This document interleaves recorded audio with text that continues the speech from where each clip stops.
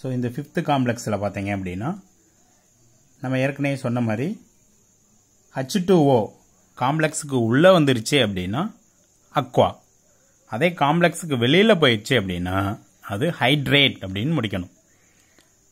எப்பயுமே காம்ப்ளெக்ஸ்க்கு உள்ளே இருக்குது, ஒரு டைம் இருக்குது அப்படின்னா நம்ம மோனோ அப்படிங்கிற வேர்டு யூஸ் பண்ணுறது இல்லை. அதே மாதிரி காம்ப்ளெக்ஸ்க்கு வெளியில் எத்தனை டைம் இருந்தாலும் அதோடைய நேமு குளோரைட்னா குளோரைட் அந்த மாதிரி தான் முடிப்போம். பட் ஆனால் வாட்டர் H2O வந்துச்சு அப்படின்னா ஸ்பியருக்கு வெளியில் இருக்குது அப்படிங்கும்போது அது ஒரு டைம் இருந்தாலும் மோனோ, 2 டைம்ஸ் இருந்தால் டை ஹைட்ரேட் அப்படின்னு கண்டிப்பாக எழுதணும். இது நம்ம சால்வேட்டட் ஐசோமெர்சத்தில் பார்த்துருப்போம். அப்போ இதுக்கு பேர் எழுதும்போது இதில் நல்லா பாருங்கள், H2O அக்வா அப்போ ஏ, குளோரின் அப்போ சி, அப்போ ஏசி அல்ஃபபெட் படி ஃபஸ்ட்டு ஏ.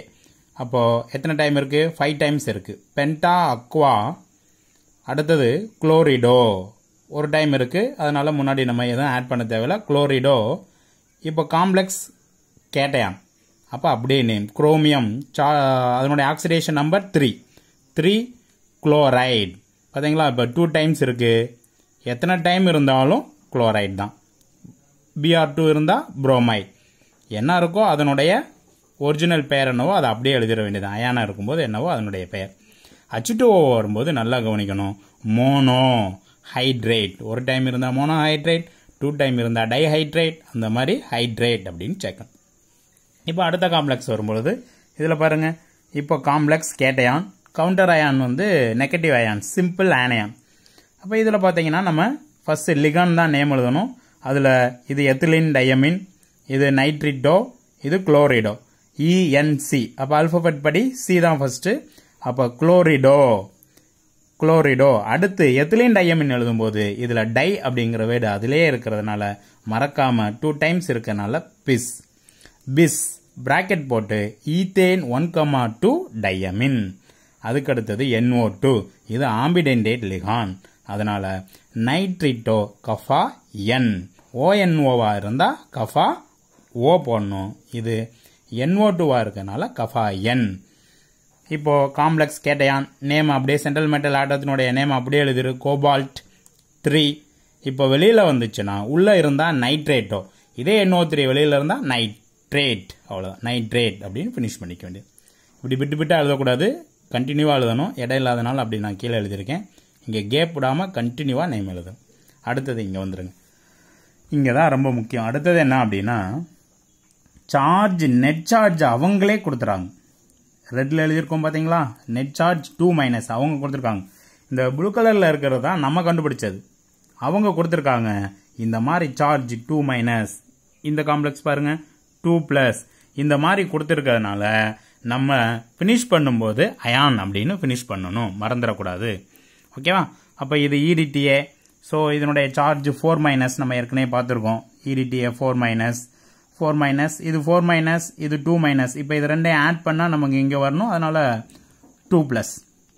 இப்போ EDTA மட்டும்தான் லிகான் எழுதிட வேண்டியதான். 2, 2 days, 2 double days, 2 triple dash, ஒரு சின்ன ஐஃபன் போட்டு ஸ்கொயர் ப்ராக்கெட்டுக்குள்ளே ஈத்தேன் 1,2 டைஈல்டி நைட்ரிலோ, ப்ராக்கெட்டை க்ளோஸ் பண்ணிவிட்டு டெட்ரா அசிட்டேட்டோ, இது லிகானுடைய நேம். அடுத்தது இப்போ பாருங்கள், இது காம்ப்ளெக்ஸ் ஆனயான்.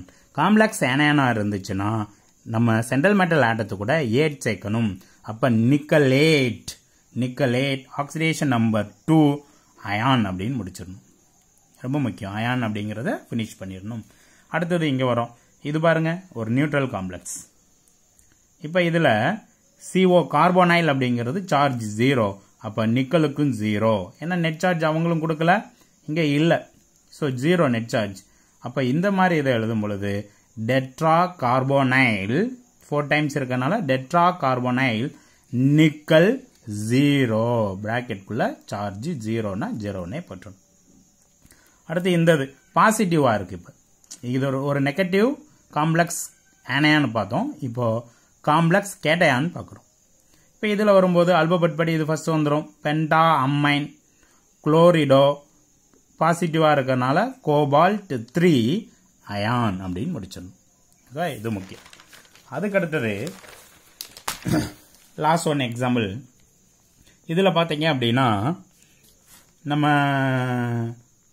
காம்ப்ளெக்ஸ் ரெண்டுமே இருக்குது. காம்ப்ளெக்ஸ் ஆனையானும் இருக்குது, காம்ப்ளெக்ஸ் கேட்டையானும் இருக்குது. இது பைமெட்டாலிக் காம்ப்ளெக்ஸ், அதில் அயானிக் காம்ப்ளெக்ஸ். அயானிக் காம்ப்ளெக்ஸ் இது காம்ப்ளெக்ஸ் அயான். இந்த ரெண்டுமே காம்ப்ளெக்ஸ் அயான், இது அயானிக் காம்ப்ளெக்ஸ். ஓகேவா? ஸோ அயானிக் காம்ப்ளெக்ஸ் அப்படின்னா இப்போ பார்த்தீங்கன்னா இது ஒரு ionic compound. Calcium chloride, calcium வந்து 2+, குளோரின் வந்து -1. அப்போ இதனுடைய 2 இங்கே போட்டுரும், இதனுடைய 1 போட்டு கால்சியம் குளோரைனுடைய ஃபார்முலா CaCl2. அதே மாதிரி தான் இந்த அயானிக் காம்ப்ளெக்ஸ் அப்படின்னு சொல்லும் பொழுது இந்த 3 இதனுடையது. எப்பயுமே காம்ப்ளெக்ஸில் ஃபர்ஸ்ட் எழுதும்போது பாசிட்டிவ் எழுதணும், ரெண்டாவது எழுதும்போது நெகட்டிவ் எழுதுவோம். அப்போ இந்த 3 இதனுடையது. அப்போ 3- இந்த இடத்துல 1, அந்த 1 இங்கே வந்துடும். இப்போ இந்த நெட் சார்ஜ் வச்சு தான் உள்ள நம்ம சார்ஜ் கால்குலேட் பண்ணும். இப்போ இதில் +1, அப்போ +1 ஒரு குளோரினுக்கு ஒரு மைனஸ், அப்போ 2-, இது நியூட்ரல் 0. இப்போ இது ரெண்டையும் ஆட் பண்ணால் இது வரணும்னா இது 3, அப்போ +3 -2 +1. அதே மாதிரி இங்கே வரீங்க, இது 3-, இது 6-. அப்போ நம்ம ஆக்சிடேஷன் நம்பர் கண்டுபிடிக்கும் போது இது ரெண்டையும் ஆட் பண்ணோம்னா நெட் சார்ஜ் வரணும். அப்போ +3 -6 3- மாறிடும். ஓகே, இப்போ நேம் கொடுக்கும்போது நமக்கு இந்த 3 இதெல்லாம் நீ கன்சிடர் பண்ண தேவையில்லை. இப்போ பாருங்க, டெட்ரா அமைன் டை 2 டைம்ஸ் இருக்கனால டைக்ளோரிடோ கோபால்ட் 3. அவ்வளோதான் ஃபர்ஸ்ட் இதுக்கு. ஓகேவா? அடுத்தது இங்கே வரும்போது அப்படியே கண்டினியூவாக எழுதணும். ஹெக்ஸா சயனிடோ ஆம்பிடென்டேட் லிகான், அப்போ கஃபா சி கார்பன். அடுத்து இங்கே நேம் கொடுக்கும்போது கவனிக்கணும், இது காம்ப்ளெக்ஸ் கேட்டையான், இது காம்ப்ளெக்ஸ் ஆனையான். நெட் சார்ஜ் வந்து எதில் இருக்கு? நெகட்டிவ்ல இருக்கு. அப்போ குரோமேட் 3 அப்படின்னு ஃபினிஷ் பண்ணு. அவ்வளோதான். இதுதான் நம்ம ஐயூபாக் நேம் கண்டுபிடிக்கிறது. நிறையா எக்ஸாம்பிள்ஸ் புக்கில் கொடுத்துருப்பாங்க. ஒவ்வொரு எக்ஸாம்பிளும் ஒர்க் அவுட் பண்ணி பாருங்க. நேம் கொடுத்து காம்ப்ளெக்ஸ் எழுதுறது, காம்ப்ளெக்ஸ் கொடுத்து நேம் எழுதுறது, இது எல்லாமே நீங்கள் பாருங்க. பார்த்துட்டு ஏதாவது டவுட் அப்படின்னா உடனே கால் பண்ணி கேட்டுக்கோங்க. அடுத்த தியரிஸ் போகிறோம். Werner's theory. நம்ம ஸ்டார்ட் பண்ணும்போது ஃபர்ஸ்டே இதை படிச்சிருப்பீங்க. இப்போ இதெல்லாம் தெரிஞ்சுக்கிட்டு வெர்னஸ் தியரி ஒரு தடவை ரிவிஷன் பண்ணோம்னா நமக்கு கொஞ்சம் ஈஸியாக இருக்கும். நம்ம ஏற்கனவே அந்த டிஃபரன்ஸில் பார்க்கும்போது காம்ப்ளெக்ஸ் டபுள் சால்ட்டுக்கு வந்து ஒரே ஒரு வேலன்சி மட்டும்தான் இருக்கும், பிரைமரி வேலன்சி மட்டும்தான் இருக்கும். ஆனால் குவார்டினேஷன் காம்பவுண்டுக்கு 2 வேலன்சி இருக்கு அப்படின்னு படிச்சிருக்கோமா? அப்போ இந்த குவார்டினேஷன் காம்பவுண்டில் இருக்க சென்ட்ரல் மெட்டல் ஆட்டம் அதுக்கு 2 வேலன்சி இருக்கும். ஒன்று பிரைமரி வேலன்சி, இன்னொன்று secondary valency. Primary valency referred as the oxidation state. Primary valency எதை ரெஃபர் பண்ணோம்? ஆக்சிடேஷன் ஸ்டேட்டையும். செகண்டரி வேலன்சி குவார்டினேஷன் நம்பரையும் ரெஃபர் பண்ணும். அப்போ இந்த காம்ப்ளெக்ஸ் பார்த்தீங்க அப்படின்னா இதுக்கு 3-, அப்போ இது 3+, இது நியூட்ரல் 0, அப்போ கோபால்ட் 3. பாருங்க, primary valency referred as oxidation state. So referred as the oxidation state. அப்போ ஆக்சிடேஷன் ஸ்டேட் எது? சென்ட்ரல் மெட்டல் ஆட்டத்துக்கு +3. அப்போ secondary valency coordination number. Coordination number அப்படிங்கிறது number of லிகான் R number of லிகான் atom find with central metal ஆட்டம். ஓகேவா?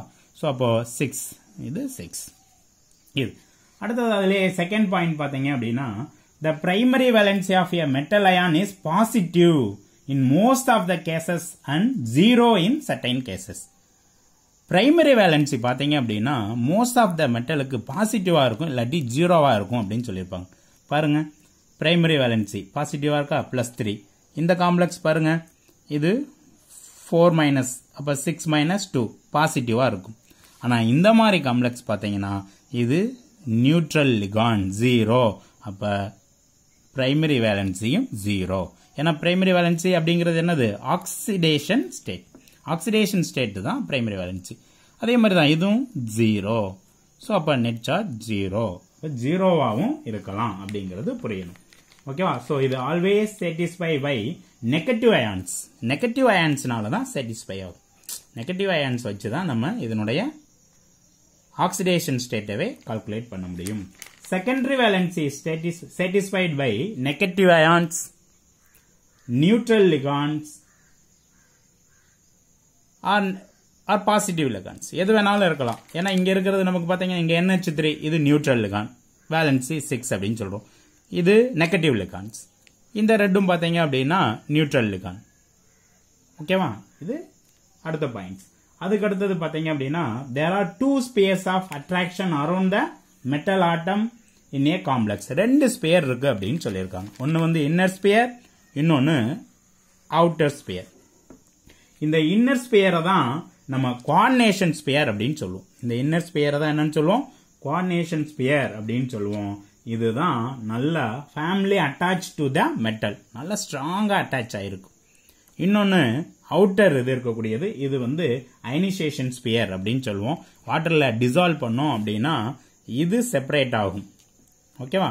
ஆனா inner sphere, coordination sphere நல்ல family அட்டாச்சா இருக்கறனால அது வாட்டர்ல டிசால்வ் ஆகி அயான்ஸா செப்பரேட் ஆகாது. அப்படியே 3+ ஆகும், +3Cl-. இது மட்டும்தான் அயான்ஸா செப்பரேட் ஆகும். ஓகேவா? அதே மாதிரி பிரைமரி வேலன்சிக்கு பாத்தீங்க அப்படின்னா நான் டைரக்ஷனல் இன் நேச்சர். இங்க பிரைமரி வேலன்சி இங்க இருக்கக்கூடிய அயனைசேஷன் ஸ்பியர் மென்ஷன் பண்ணுது. இதுக்கு எந்த டைரக்ஷனுமே கிடையாது, நீங்க எங்க வேணாலும் போட்டுக்கலாம் இந்த Cl. பட் ஆனா the secondary valency in directional in nature. Secondary valency பாத்தீங்க அப்படின்னா டைரக்ஷனல் இன் நேச்சர்ஸ். கரெக்டா சென்ட்ரல் மெட்டல் ஆட்டத்து கூட அது ஒரு டைரக்ஷனல்ல தான் இருக்கும், இது மாத்தக்கூடாது. இப்போ இந்த இது பாத்தீங்க அப்படின்னா இதனுடைய ஸ்ட்ரக்சர் ஆக்டாஹெட்ரல் ஸ்ட்ரக்சர்ல இருக்கும். இந்த ஸ்ட்ரக்சர் பேரு ஆக்டாஹெட்ரல். அதே மாதிரி ஒன்னொன்னும் ஒவ்வொரு ஸ்ட்ரக்சர் இருக்கும். நம்ம அடுத்து வேலன்ஸ் பாண்ட் தியரி அப்ப பார்ப்போம். ஓகேவா? ஸோ இது பெர்னஸ் தியரி. இதை பார்த்துட்டு நீங்க புக்கை ஒரு தடவை ரிவைஸ் பண்ணீங்கன்னா ரொம்ப ஈஸியா இருக்கும். அடுத்தது last one, valence bond theory. Valence bond தியரியை பத்தி நம்ம படிக்கிறதுக்கு முன்னாடி அதுல சில டேர்ம்ஸ் எல்லாம் தெரிஞ்சிருக்கணும். அதுல பாருங்க, நம்ம கோஆர்டினேஷன் நம்பர் வந்து 2 இருந்துச்சுன்னா அதனுடைய ஹைபிரிடைசேஷன் S எப்பயுமே S ஆர்பிட்டாலுக்கு பாத்தீங்க அப்படின்னா ஒரே ஒரு இதுதான் S ஆர்பிட்டால். S ஆர்பிட்டால் அப்படின்னா ஒன்னு மட்டும்தான் S. P ஆர்பிட்டால் அப்படின்னா Px, Py, Pz அப்படின்னு சொல்லி சப் ஆர்பிட்டால் 3 ஆர்பிட்டால்ஸ் இருக்கும். D வரும்போது 5 இருக்கும், 5 சப் ஆர்பிட்டால்ஸ் இருக்கும். ஓகேவா? அப்ப பாத்தீங்கன்னா சோ கோஆர்டினேஷன் நம்பர் 2 அப்படின்னா Sல 1 Pல 1 SP. அப்ப அதனுடைய ஜியோமெட்ரி லீனியரா இருக்கும். 3 வருது சார் கோஆர்டினேஷன் நம்பர் அப்படிங்கும்போது S1, அடுத்து S1 Pல 2 இது வந்துடும், P ஆர்பிட்டால்ல 2 வந்து. அப்ப sp2 ஹைபிரிடைசேஷன்ல வந்துடும், sp2 ஹைபிரிடைசேஷன் வரும். அப்ப sp2 ஹைபிரிடைசேஷன்ல வருது அப்படின்னா அது ட்ரைகோனல் பிளேனாரா வரும்.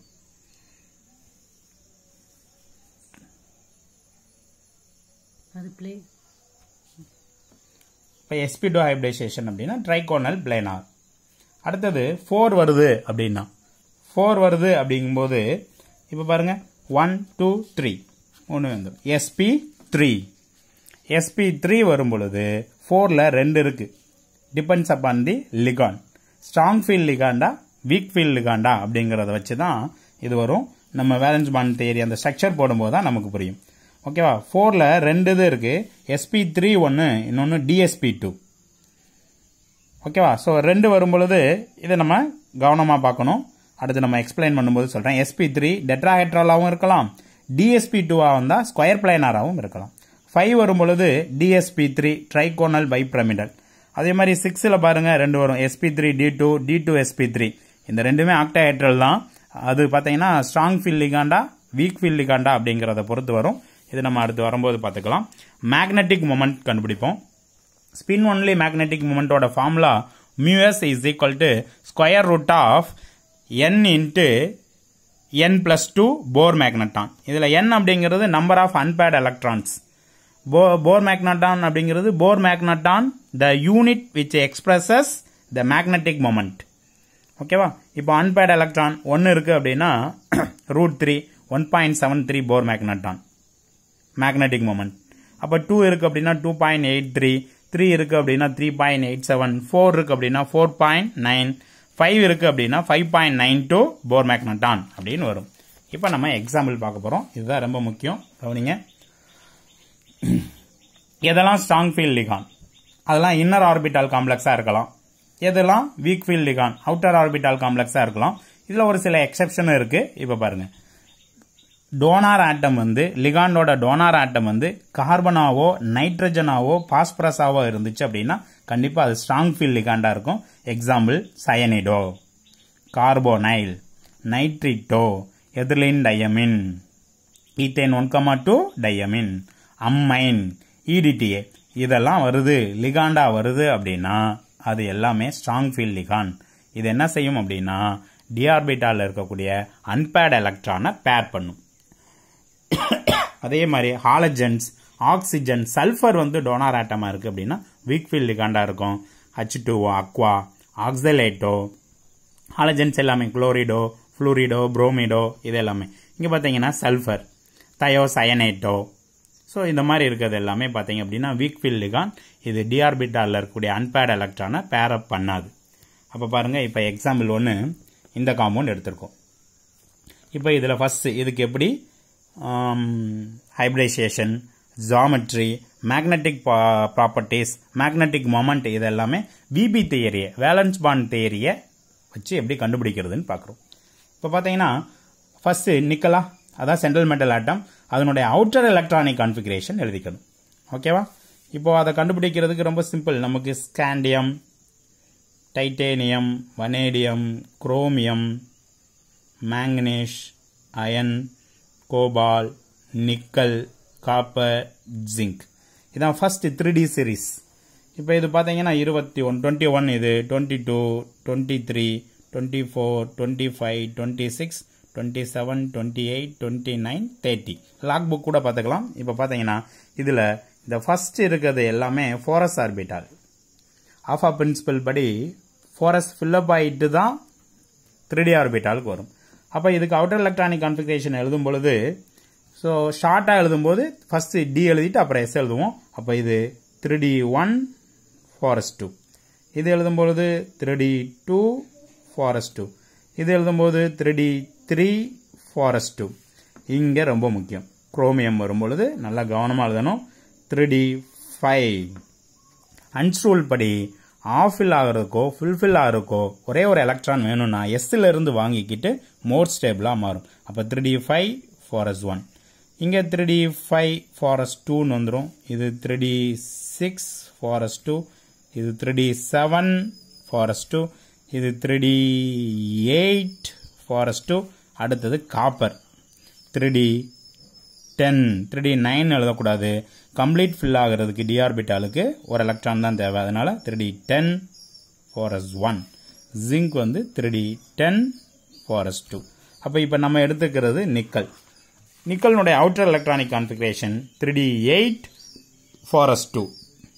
அப்போ 3D ஆர்பிட்டால 8 எலக்ட்ரான்ஸ், அன்ஸ்ரூல் படி 1 ஆஃபில் ஆயிட்டு தான் அப்புறமா பேரப் ஆகும். 1, 2, 3, 4, 5, 6, 7, 8 ஃபாரஸ்ல 2 electrons. But CO carbonyl is a neutral ligand. அப்போ நிக்கலோட சார்ஜ் 0 தான். CO is strong field ligand. ஏற்கனவே நம்ம சொல்லியிருக்கோம், கார்பன், நைட்ரஜன், பாஸ்பரஸ் இதெல்லாம் டோனாரா இருந்துச்சுன்னா ஸ்ட்ராங் ஃபீல்ட் லிகாண்ட். அப்ப ஸ்ட்ராங் ஃபீல்ட் லிகாண்டா இருந்தா த பேரிங் ஆஃப் ஃபோரஸ் எலக்ட்ரான், இங்க இருக்கு பாத்தீங்களா, இந்த ஃபோரஸ் எலக்ட்ரானை கொண்டு போய் with 3D electron in the metal. அப்ப என்ன ஆயிரும் அப்படின்னா இங்க இருக்க 2 எலக்ட்ரான்ஸும் இங்க இருக்கக்கூடிய அன்பேர் எலக்ட்ரான்ல போய் பேரப் ஆயிரும். அப்ப 2, 4, 6, 8, 10 எலக்ட்ரானுமே பேரப் ஆயிரும். அப்ப நமக்கு வேக்கன் ஆர்பிட்டால் எங்க இருந்து கிடைக்கும் அப்படின்னா எஸ்ல இருந்து கிடைக்கும், ஃபோரஸ் 4p.